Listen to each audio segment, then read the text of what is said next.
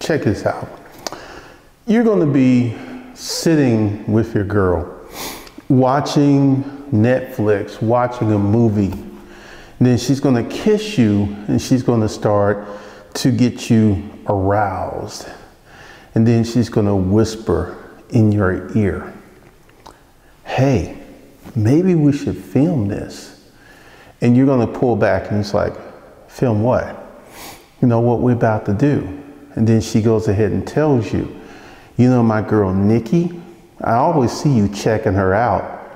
Talk to Nikki. You can hit that if you let me film it.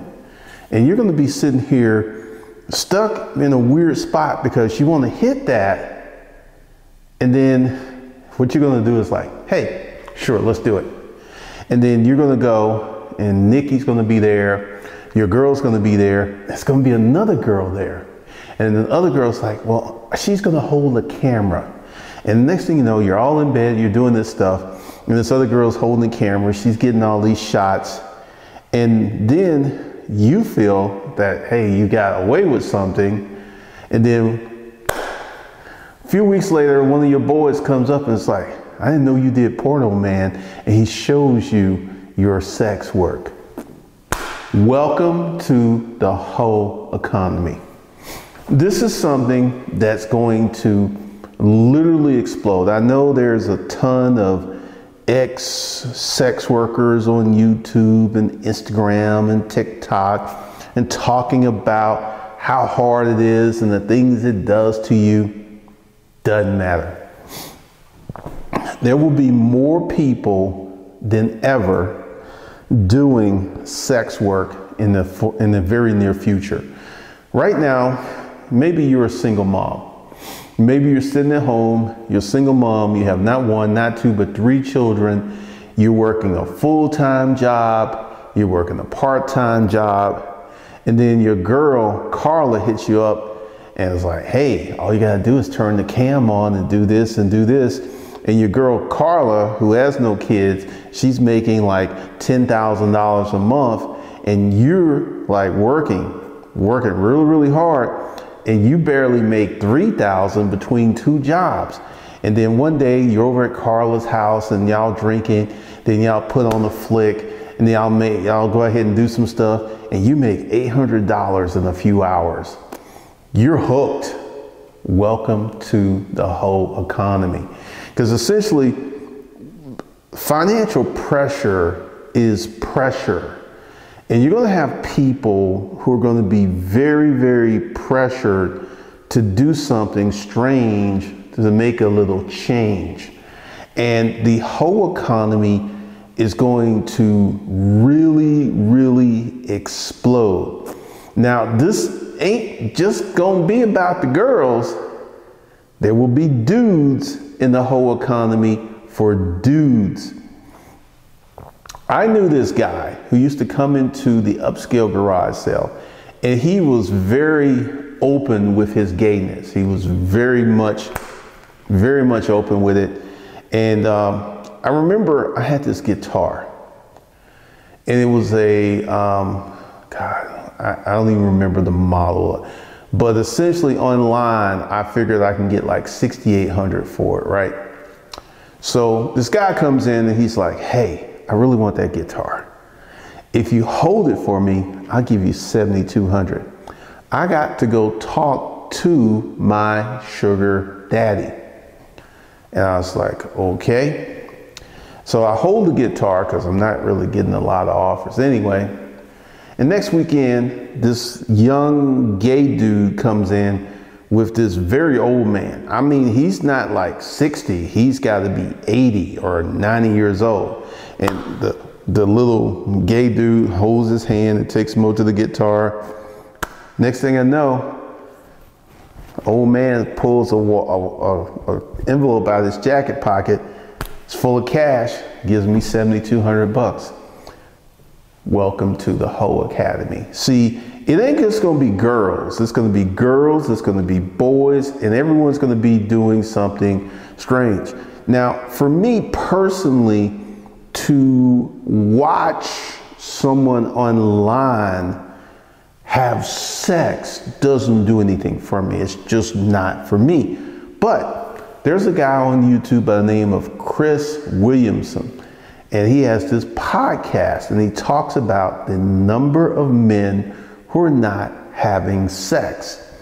So there's a huge, really huge audience of men who are not having sex that will gladly pay $9.99 a month or $24.99 a month to watch someone they think's attractive do manual manipulation or to watch parties perform. There was this one, and it was really crazy. There was this one group of people. It was a guy and two girls, and they would just sit there and they would intermittently do sexual acts, and then they would talk to the camera and everything, and they had like a show, and I was just sitting there. But here's the thing, from years and years of selling commercial office furniture and I have a very high spatial complex. I can look at something and tell how big something is.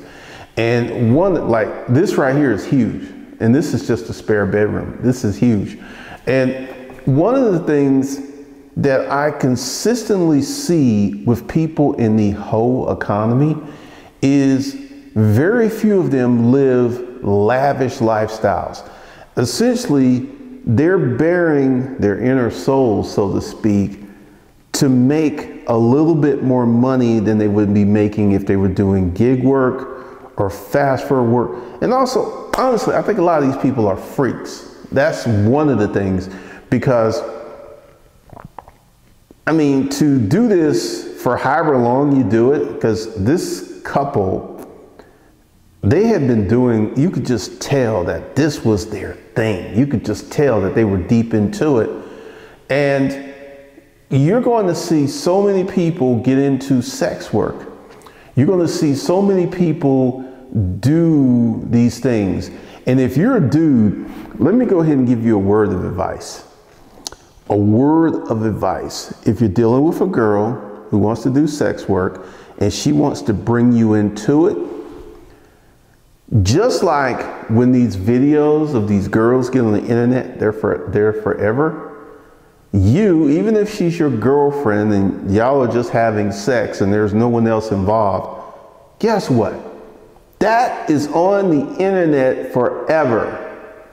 And I guarantee you, right now it may seem cool because you're young, right? But when you get older and then you go ahead and live your life and do these things, that can come back to haunt you. Because one of the things that I consistently see in this sex work is more and more of these girls are bringing in a dude.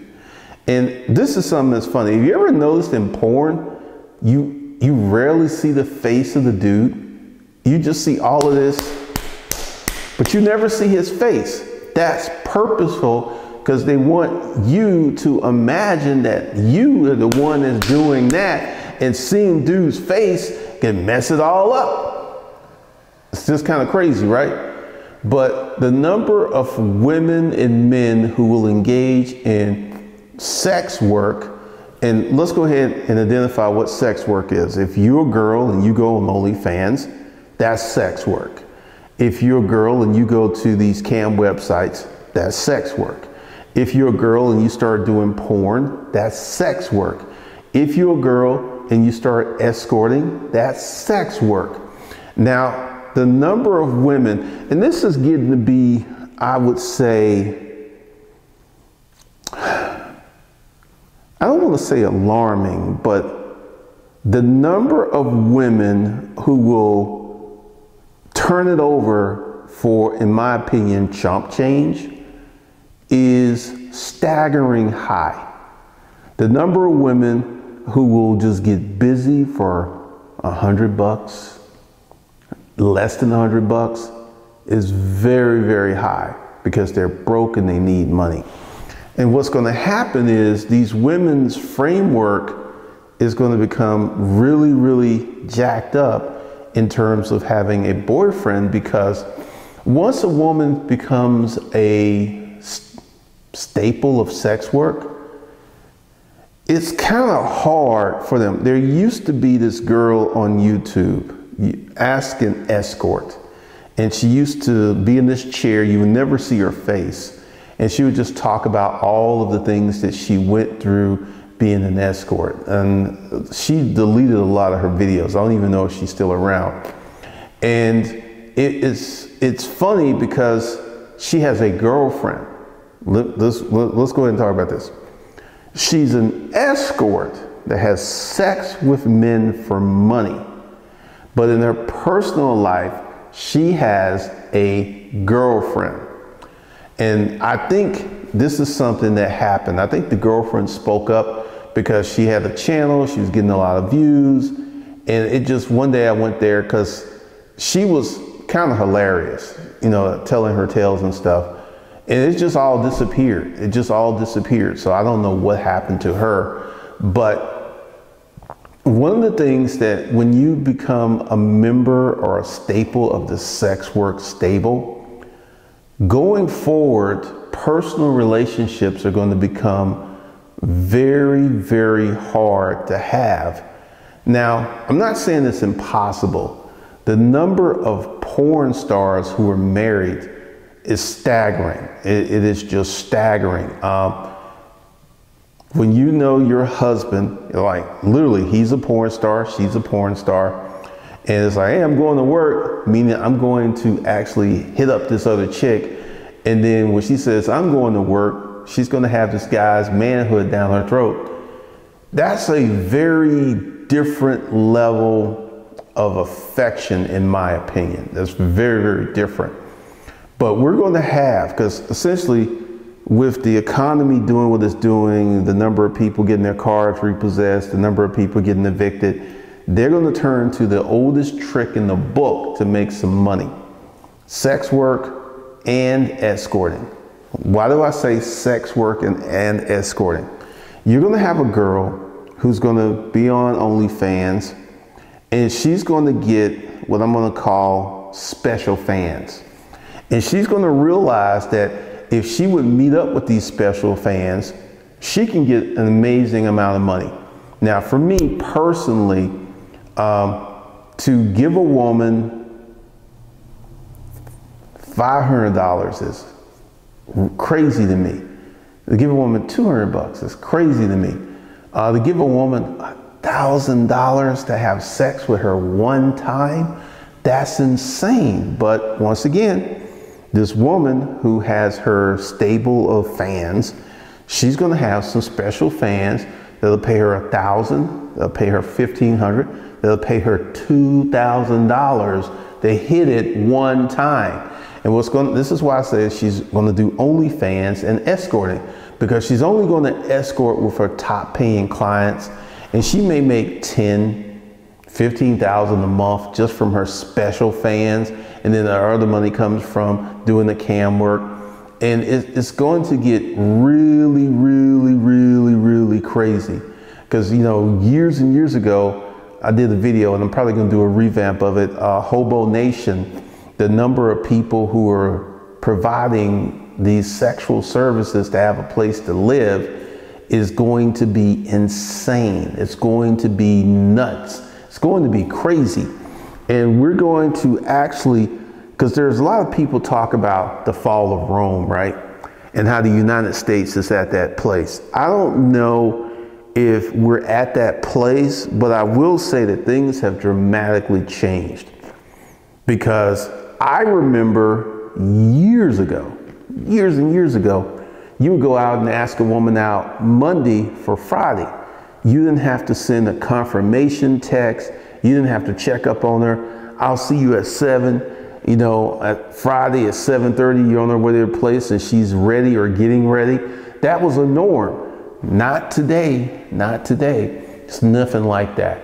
And one of the things that I see in the society heading toward the way of Rome is the emergence of outright decadence, outright decadence. And this kind of comes with the demo people. And then you get a demo person who gets into sex work. That's like turning a drug addict loose in a heroin farm. I mean, these folks will do whatever. They will do whatever to get that money. And you're going to see this because this is one of the reasons. And honestly, I have no proof, and I have no evidence, and I didn't see anything, but let's go ahead and talk about this. There's a lot of people in that building that I used to live in that don't have normal jobs. They just don't.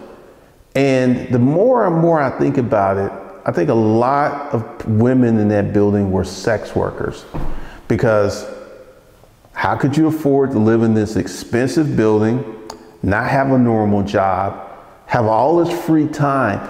The number of people in that building with dogs who walk their dogs in the middle of the day, it just kind of, because I don't have a regular job.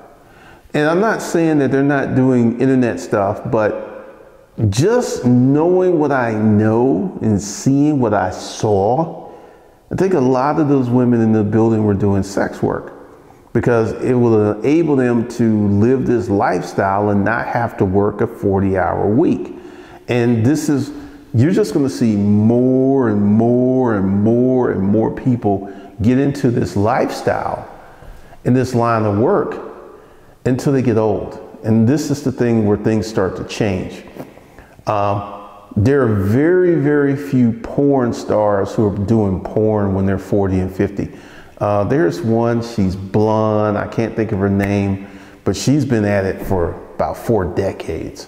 But the reality is the average person is not built for that lifestyle. They're just not.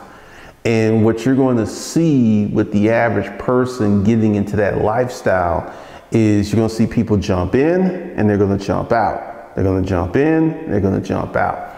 So one of the things that's going to be a big, big thing is the number of people who are getting into sex work for pay to make a living. And there will be tiers. There will be tiers. There will be the basic tier.